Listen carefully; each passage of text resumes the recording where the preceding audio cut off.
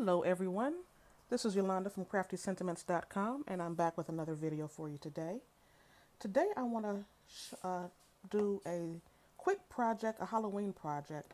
I'm going to be doing some little small treat bags or boxes, and I wanted to use the new sets that I received for my holiday pre-order.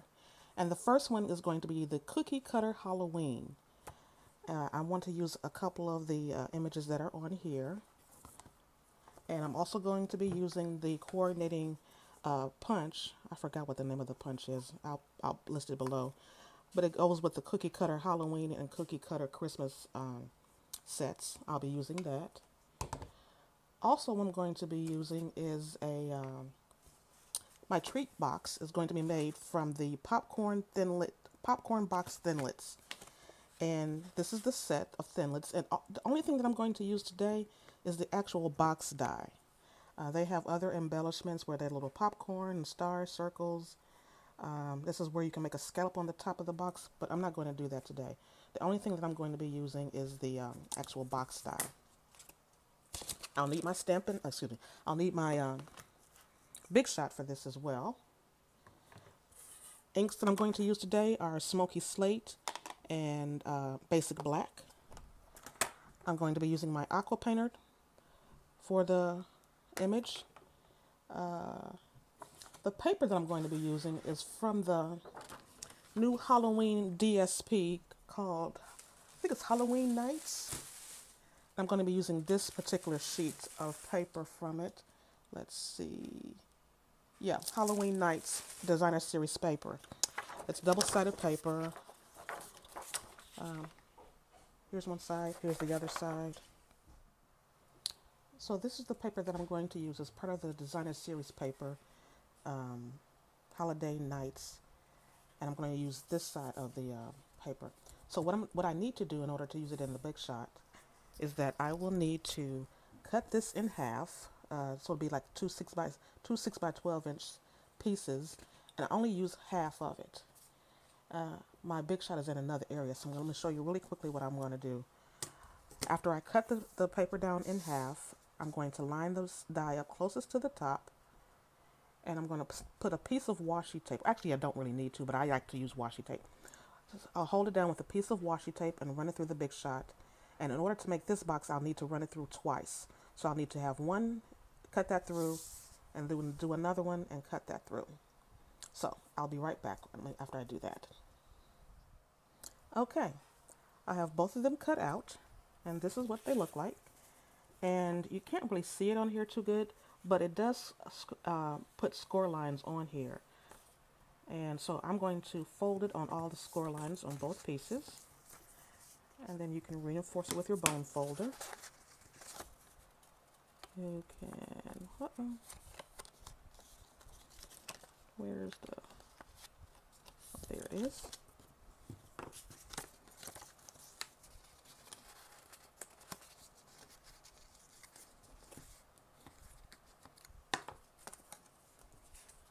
And we'll do it for both pieces.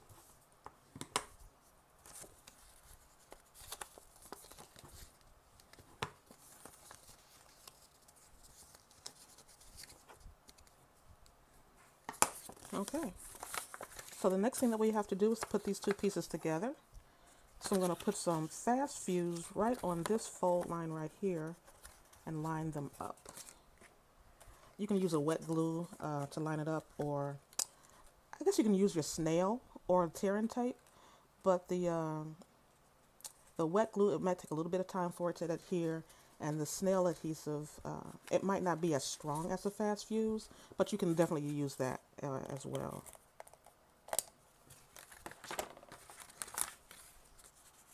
So I just put a little bit of tape on the side, and I'm not doing anything really special with these because these boxes are actually going to be for little ones, and 9 times out of 10 they're going to tear it up. So I'm not going to spend too much time doing these, but I do want something that's kind of cute for them to use. I'm actually going to be putting some different treats inside of the box. You can put candies, or I think actually what I'm going to use these for is some popcorn. And I'll probably show that to you at the end of the video. So hopefully you can see. And then you just fold that down and it lines up. And there's your box. So on the very end of the box, there's a little piece that folds over on both ends. And you fold that back. And actually you need to put adhesive on those little corners. Just a little bit of adhesive. Just a little bit. Then you can fold these down. That one goes inside. That one goes inside. Oh. So it kind of looks like that. And you fold it down. And it folds up and it sticks. So there's your little box. And I just reinforce it like that. Super cute and quick to do. You can do these in all different kinds of colors. Again, you can use a little scallop top and cut that out. So the next thing I'm going to do is I'm going to get a scratch sheet of very vanilla cardstock and my basic black. And I'm going to stamp up. This one I'm going to use the mummy. I'll make sure you get good coverage on that. And then down, press it down, hold 1, 2, 3, and up. And a really good impression. Now you can do this before or after you cut it out or punch it out. I just want a little bit of coloring on my mummy. So I'm going to use Smoky Slate and my aqua pen just to put a little bit of color. In order to do that, I take it when it's closed, squeeze it, and I deposit a little bit of ink, excuse me, in the lid. And now we can use that to watercolor. And I just want a very little bit. Mummies are not clean. They're usually kind of dirty and raggedy. So I'm just going to use this to add just a little bit of color. And you don't have to be neat because, again, it's a mummy. So I'm just going to put a little bit of color on there. Not too much. Just going to like dirty it up just a little bit. And I didn't want the stark whiteness of using the Whisper White cardstock. That's why I chose to use the Very Vanilla, because it has a little bit of color to it in the background. And that's it. That's all I'm going to use the aqua painter for, and the Smoky Slate. Now, I'm just going to punch it out. You line it up. Now, see this punch, it does punch other pieces because there's other ways that you can make, excuse me, like a little teddy bear and things, but I'm not going to use that. I just want to cut him out. So you kind of line it up. Let me line this up a little bit so I can see. And punch it out.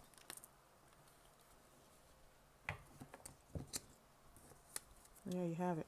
Now all these other little pieces, you could use those, but I don't need those today, so I'm not going to use those today.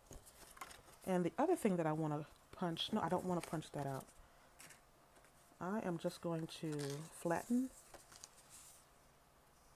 my box. I want to put a couple of dimensionals on the back to pop him up. One at the top. And I'll just do one at the bottom. Like that. Now I want to see where this can go because I kind of want to put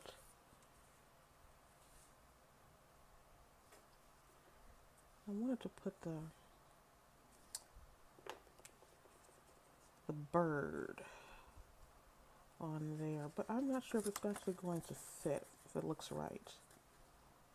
I don't want it floating up in the air.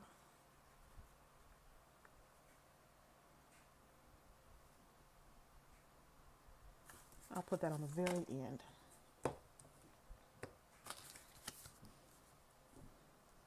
Oh, should have brought my smaller one, but that's okay.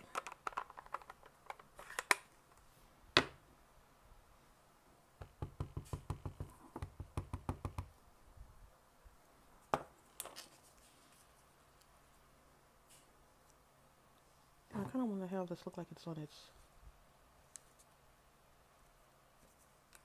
bird. There we go.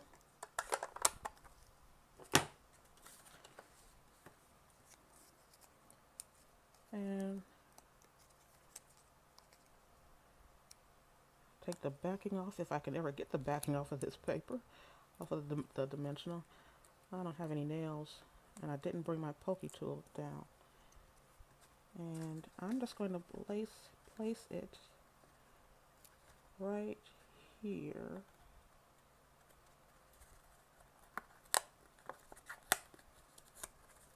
Right there on the side.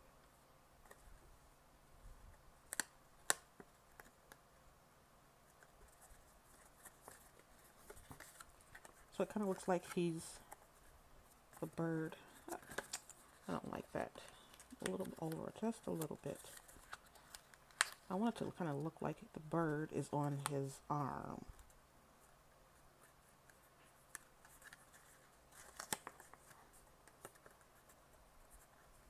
Like that. And that's basically it. That's all I'm going to do. I'm going to fill this bag up with some different kinds of treats for Halloween. I think probably some popcorn or things like that.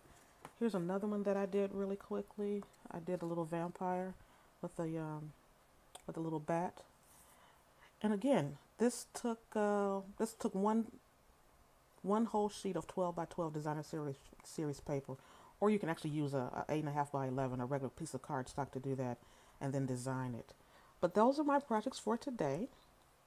Really cute, really simple and quick to do. And again, you can put all kinds of things in there. You can put some chocolates, Halloween candy, or anything. So that's my project for today. Thanks so much for stopping by.